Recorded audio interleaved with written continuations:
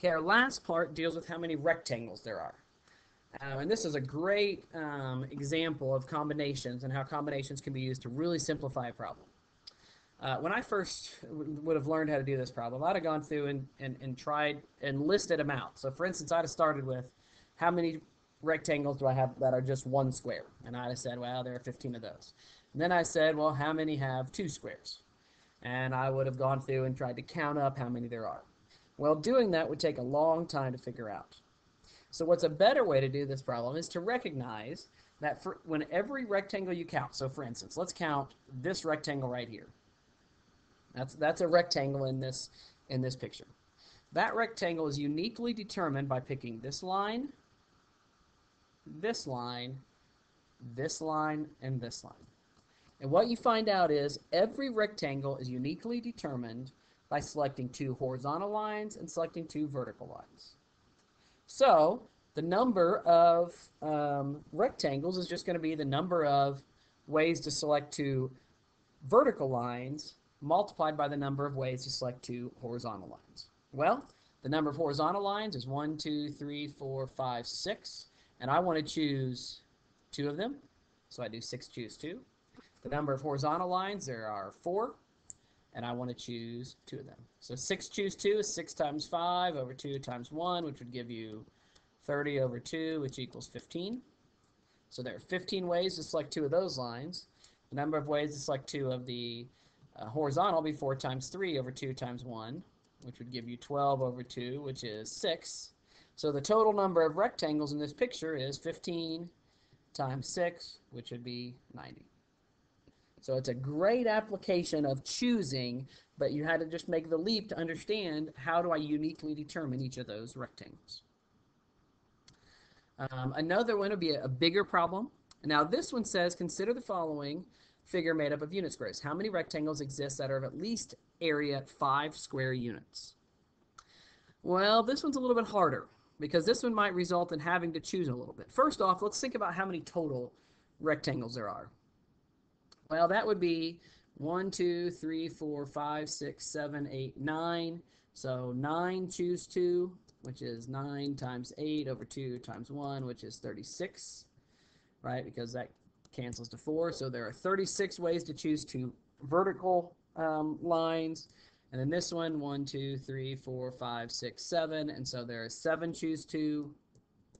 So 7 times 6 over 2 times 1, which is going to equal, well, cancel out the 2, and so it's going to give you 21. So the total number of rectangles is going to be 756. That's the total number possible. So what can happen, we know that we can't have more than that. But we know we actually have to have less because we know there are some that are of at least 5, that are less than 5 square units. For instance, we know there are 1, 2, 3, 4, 5, 6, 7, 8, 1, 2, 3, 4, 5, 6, that there are 48 that are just 1 by 1. And so what we're going to have to do this way is actually list out all the possibilities. Well, the only way to get 2 is either to look like this or look like this. So the question is, how do I count that many up? Well, the answer is, I need to get one to look like this. I either need to choose 2 vertical lines that are right next to each other and then 2 horizontal lines that are separated by 1, or vice versa. So for instance, let's do the first case. Case 1 is this one. This one says I need to select 2 of these. Well, how many ways can I select 2 of those?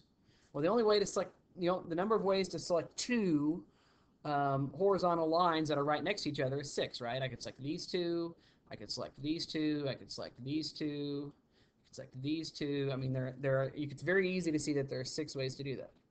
And then the number of ways to select and go in this direction would be, I need to select 2, right? I need this one and this one. So these 2 lines, and then these 2 lines. And actually, it turns out that there's 1 for each one of the lines that go on from here on, right? For instance, if I select this line, then I know I have to select this one. If I select this line, then I know I have to select this one, and so on.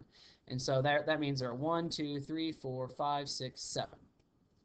So there are 7 ways to select 2 vertical lines that are separated by 1 in between, and 6 ways to select 2 that are right next to each other, that are horizontal. So that's going to be 42. If I do it the opposite direction, you're going to be able to see that there are 8 ways to select 2 vertical lines that are right next to each other. That's very easy to see.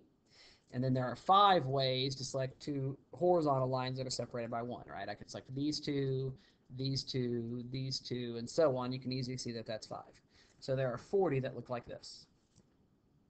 Now I need to use area of 3. Area 3, I only have 2 options for them to be rectangles, like this or like this.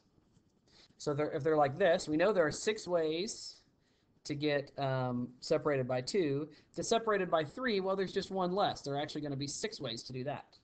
And so 6 times 6 gives me 36 that look like that. If I want that are vertical like this, I knew that there are 8 that are right next to each other, vertical lines, and then 1 less than this because I'm starting here for my first one instead of here for my first one. So selecting this line, this line, this line, or this line, and so it's going to be 4, so you're going to have 32 here. Then the number of ways to get 4, well, there's actually 3 cases for this one. And this one's easy, right? That's just going to be 6 times 2 less than the original 7, so 1 less than this, which would be 5. So there are 30 ways to do that. Vertical, again, there are 8 ways to choose 2 vertical lines. And so now we need 3, or separated by 3 lines, and so that's just going to be this one, or this one, so subtract 1 more, which will give you 3. So 8 times 3 is 24. And then the last way is to do like this, and that would be, well, the number of ways to separate, we've already done this, to have it separated by 2 that are vertical would be 7, right? There are 7 ways. That was the original thing we did. And then there are 5 ways to select horizontal lanes that are separated by 1, so you can get a 2 by 2. So that means there are 35 that look like this. So we add all those up, and we're going to get 68, 98, 122, and 157. So there are 157 ways to pick out square or rectangles that have units of 4 or less. So if I subtract that away, that leaves me with 599 rectangles that must have area of 4 or more. Because we took out all the ones that have 4 or less, and so that means everything that is left must have 5 or more. And so there are 599 ways. So those are 2 different applications of using combinations to figure things out and using just some basic counting principles.